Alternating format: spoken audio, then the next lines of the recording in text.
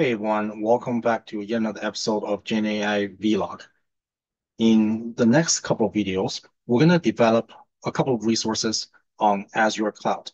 So we're talking about container registry, container instances. We're going to push some sort of app locally using Python through Docker container.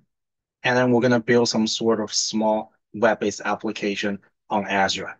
There's going to be a live API endpoint with a URL so that the user can see it. First things first, let's walk through the architecture. Here we have a very simple architecture drawn in front of my screen. Let's start with this box on the top. This is a Python script. You can think about it as a Flask app or Streamlit application, Gradle application, things like that. So this app is natively written in Python. So once this app is written, what we're going to do is we're going to pack it together using Docker container, and then we're going to run locally just to make sure that the app is doing exactly what we want to do. And we can see things exactly what we want to see. And perhaps this couple of buttons, maybe you're building a chatbot, things like that, right? So Docker container allow you to pack it together to test that locally in a safe environment.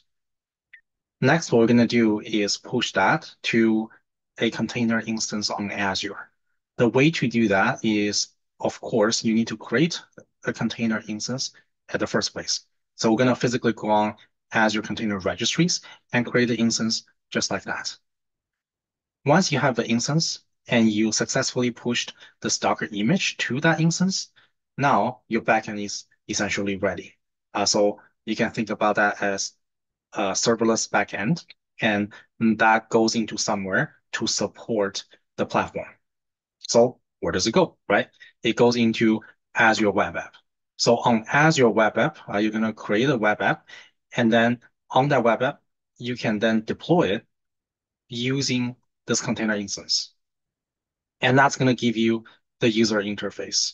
And it's going to be a web-based application with a live API endpoint managed by Azure API Management.